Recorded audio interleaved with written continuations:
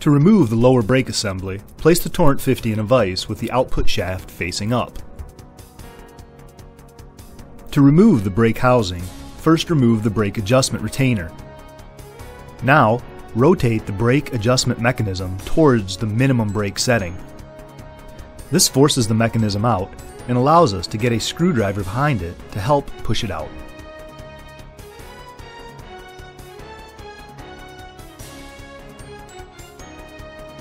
You can now see the magnetic stator. Beneath this cover are 10 magnets with alternating poles. Inside the housing is a second stator. A copper rotor separates the two. To remove the housing, loosen the 4 fasteners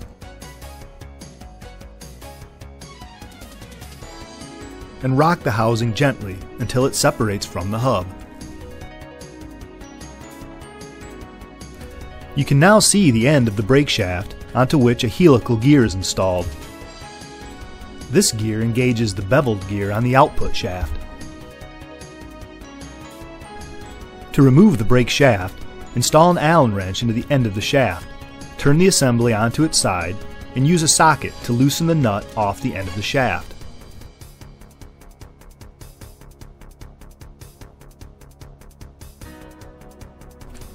Remove the nut, the washer, and the copper rotor. You'll see that the rotor has a square opening in it. This mates with the square portion on the shaft, eliminating the need for a keyway. The lower brake shaft assembly can now be pushed out of the brake housing.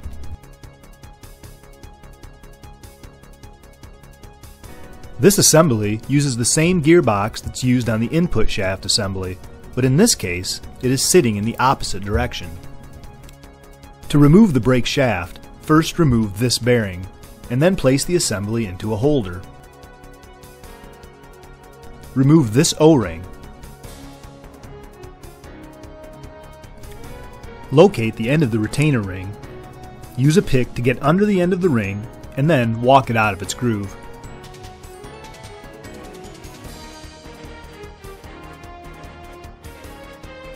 With the retainer ring out of the way, we can now remove the beveled gear.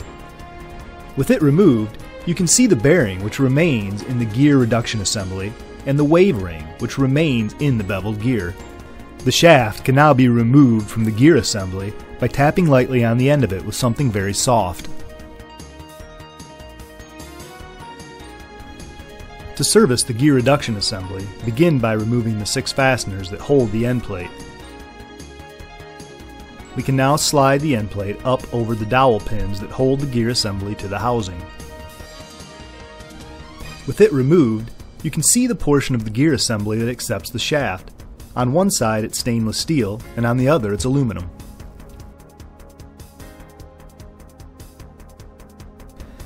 You can now slide the entire gear assembly out of the ring gear. The gear stack is made up of a ring that reduces friction to the end cap.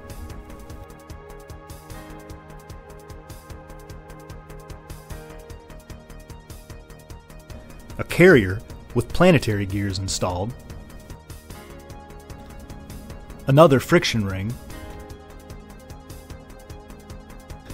another carrier with planetary gears installed in it and a sun gear on the end of it, and finally the input sun gear with friction rings on it. This makes up our 2-stage gear reduction system. If the planetary gear or gear bushings ever need to be serviced, you can drive the holding pin out from the backside and then remove the gear with the 2 bushings inside of it. When reassembling the gear stack, make sure it's done in the correct order. It should consist of the friction washer, the sun gear and friction washer, the stainless steel carrier with planetary gears and a sun gear on the end of it, another friction washer, and the aluminum carrier and friction washer.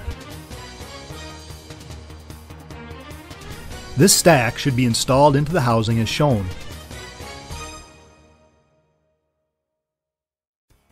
You can now replace the cover and install the 6 fasteners that hold it in place.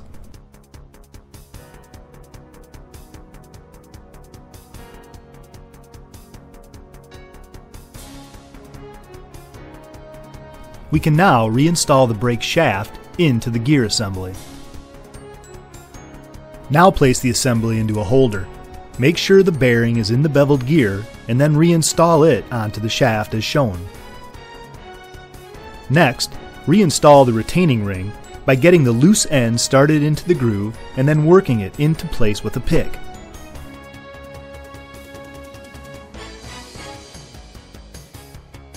You can double check a correct installation by turning the beveled gear and observing the brake shaft rotating faster than the gear.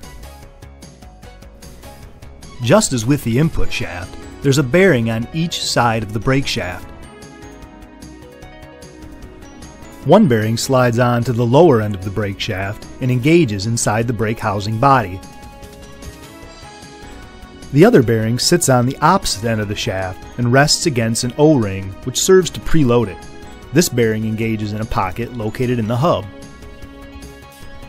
When you take the brake assembly off and take the shaft out of the assembly, these bearings may stay in their pockets or they may stay on the shaft. Now reinstall the O-ring and bearing back onto the shaft.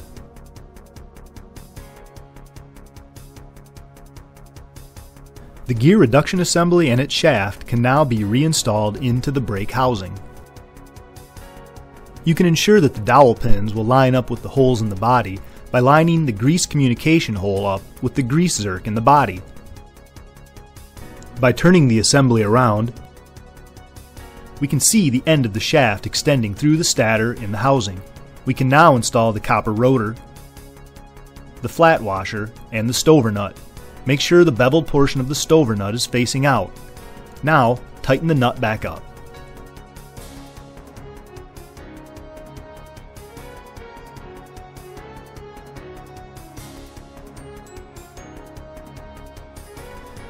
We are now ready to reinstall the brake assembly back into the hub.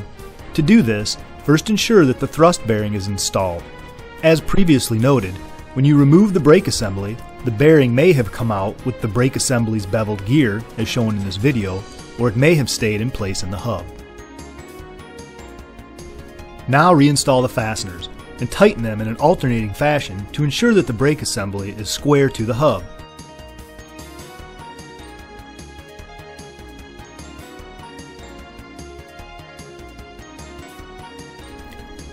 Torque these fasteners to 15 foot-pounds. We can now reinstall the brake adjustment mechanism with the Allen wrench aligned with the minimum brake setting.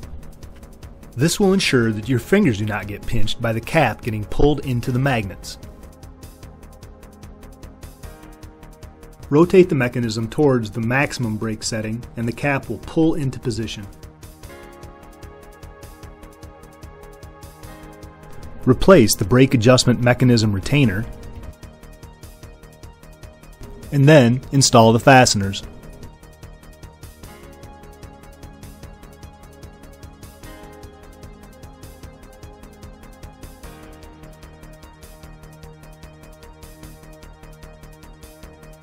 Position the brake setting in the desired location and tighten the fasteners.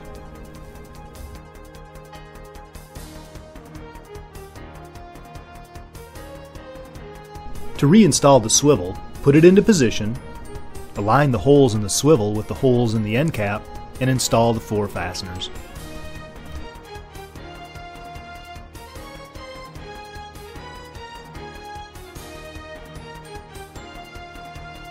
We can now reinstall the nozzle block. Inspect the O-rings on the output shaft and replace them if there's any damage. Place the block onto the shaft and reinstall the Allen bolt.